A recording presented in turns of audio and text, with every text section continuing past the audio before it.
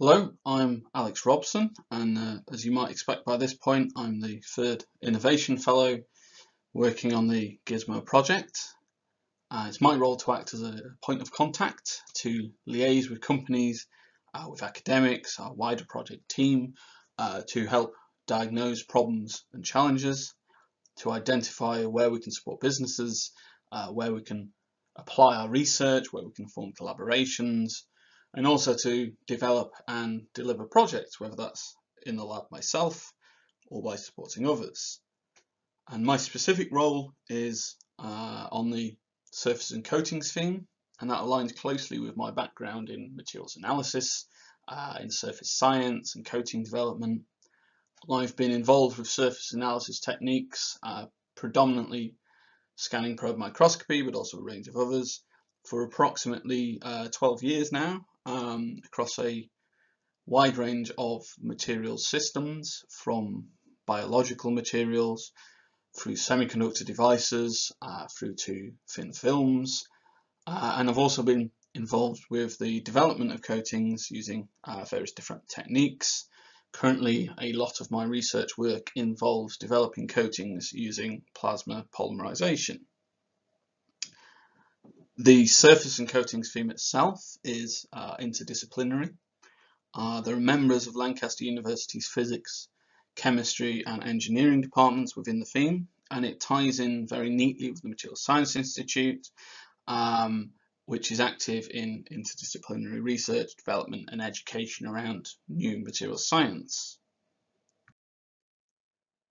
So as to surface and coatings themselves, well, with surfaces, as I expect everyone here is aware, we're talking about the outermost layer or region of a material, a product or a device, where it's interacting with its surroundings and its environment.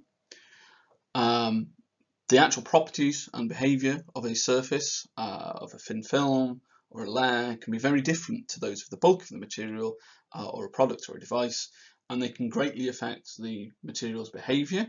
And you can also exploit those properties to provide some form of functionality to a material. Correspondingly, surface analysis techniques can provide a great deal of information about a sample or a product, as surface interfaces are critically important in how a material is interacting with surroundings or other materials. Information about a surface's structure or chemistry can be key for things such as quality control, for problem solving, for product or process development. Examples could be things like verifying the structure of a device or a product, such as maybe a semiconductor LED or a laser or something like that. Identifying contaminants or impurities on a sample, determining the composition of something like a thin film, characterizing surface, material and device properties, and also identifying differences between different materials from different suppliers and so on. So things similar to this. The other part of our theme focuses on coatings. So surface coating in general is an effective, proven industrial route to add substantial value to existing materials and products. And it's getting increasingly rare these days to find a product where there hasn't been some kind of thought as to how it's going to interact with its environment, whether it needs some kind of surface modification or coating to help it achieve its intended purpose. And surface coatings can enhance multiple material properties. You might be looking at enhancing performance or reliability, versatility. So maybe if you want to use something in a different context to its original form, or things like also enhancing endurance. These properties can also include things such as maybe enhancing the hydrophobicity of a material, or looking at anti-fouling behaviour, antimicrobial or antiviral behaviour, which is obviously a very pressing issue at the moment. But it could also be things like exploiting optical properties of materials, looking at enhancing or giving different thermal and electrical behaviour, changing adhesive properties for things like biocompatibility and so on. And functional coatings in general are applied to a wide diverse range of products and markets, from things from contact lenses through to drinks cartons. They're found in automotive products, textiles, polymer films, construction materials, products or processes that might be affected by biofilms, so by bacteria buildup. So that might be things like pipes and medical implants. So given all of this, so how can we help on GISMO? What kind of problems can we solve within the surface and coatings theme? Well, we can do things like helping to develop and optimize new functional coatings, functionalized surfaces for products and materials. We could undertake proof of concept studies, prototyping, maybe demonstrating feasibility of ideas, trialing processes that might help you inform decisions as to whether you want to go in for large-scale production down the line. We can help analyze and characterize materials and surfaces. We could help identify contaminants. We can look at aiding with identification of issues and processes and helping you to come towards solutions for those things. And I would like to think that we could help understand the latest thinking in these areas as well.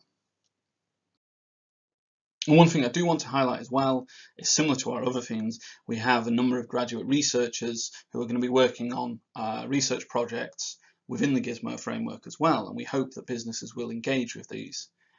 Broadly, these are the development of surfaces in the fight against antimicrobial resistance, development of plasma-based coating techniques for atomically precise materials, for molecular materials, and development of scalable methods for the functionalization of 2D materials. So that would be materials similar to graphene, for example, for quantum security and green energy applications. So if there's anything in there that's of interest to businesses, please do get in touch, and we'd be delighted to see how we could work together around this. If it sounds like a confusing medley of words, we'd be very happy to run through things in much more detail and discuss how any of that could relate to your business at another point. So to give you an idea of some of the projects examples that we've worked on in the past, I have a couple of quick case studies here. I'm afraid I can't give you full details just because of the agreements that we have in place, but these should give you an idea of the kind of work we could potentially do. And the first of these involved the development of a patented hydrophobic coating for a product for a scientific equipment company. Here they wanted to improve one of their products to help guide sample preparation for a particular system and a particular process. And this project involved us working across our physics and chemistry departments to identify suitable coating and patterning methods, the practicalities of doing that, a review of existing literature to guide and identify suitable chemistry to use, surface analysis of materials and products, development of protocols to optimize the coating process, and testing of the prototype coatings themselves at the company's headquarters. So on the surface analysis side of things, we performed some microscopy, some compositional analysis, compositional mapping, some contact angle measurements, basically to establish how hydrophobic the materials were. And we also looked at some competitors' products that we've been provided, which allowed us to establish a benchmark of what we'd ideally like, and gave us a point of reference for making our own prototype coatings, essentially allowing us to know what we needed to aim for. And that led us to being able to produce some initial prototype coatings using one of our plasma polymerization reactors, which you can see here. Essentially, the product is immersed within the plasma and the exposed surfaces are coated. And that's the glowing tube region on the picture there. And using plasma processes and masking techniques, we could produce a prototype for the company, which we then tested in our own labs in the same way as before. So looking at composition, looking at hydrophobicity, that kind of thing. And then we passed a prototype, or a series of prototypes rather, to the company for testing in their in-house lab using real-world methods. So essentially what would be done by consumers down the line. And we're currently undertaking a second round of optimization to tweak the processes so the company can hopefully look towards scale up and ultimately market these materials later on. The second case study is a materials analysis one. This involved a manufacturer making a range of coatings. This was a situation where we actually had a much broader discussion with the company about problems they had, how we could help, and also one of the issues that they came up with was that they had suspicions that a particular coating wasn't working perfectly due to a reaction between the substrate that they had and the coating itself. But they didn't actually have conclusive proof of this. They didn't have an observation of that. And they provided us with a number of coated samples, so different substrates, different coatings. The particular example here that I have is a coating on glass. And our approach was to lean on the expertise that we have in our physics department around microscopy and cross-sectional analysis. And in this case, we used scanning probe methods to analyze the surface topography, its electrical and thermal behavior, both on the actual surface of the sample to see if we could see any effects coming through the coating from below, but also in cross-section, which we produced by milling the sample with an argon ion beam. You can kind of think of this a bit like atomic sandblasting. Essentially, you expose part of a material to the ion beam, it mills it away, and you end up with a smooth surface, which you can then put into a microscope or a different piece of analytical equipment and look at the internal structure. And again, we used scanning probe techniques here, looked at the topography of that cross-section, looked at its electrical and thermal behavior.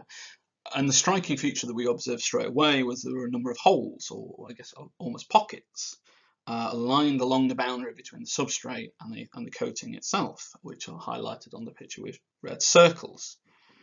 And the identification of those defects, those holes very neatly fitted in with the company's suspicions, basically allowed them to confirm that they did have an issue, and then look to modifying their processes to try and engineer that issue out.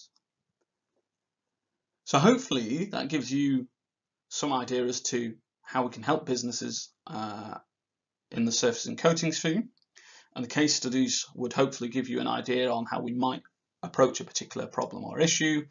And now I'm going to hand back over to James again. Thank you.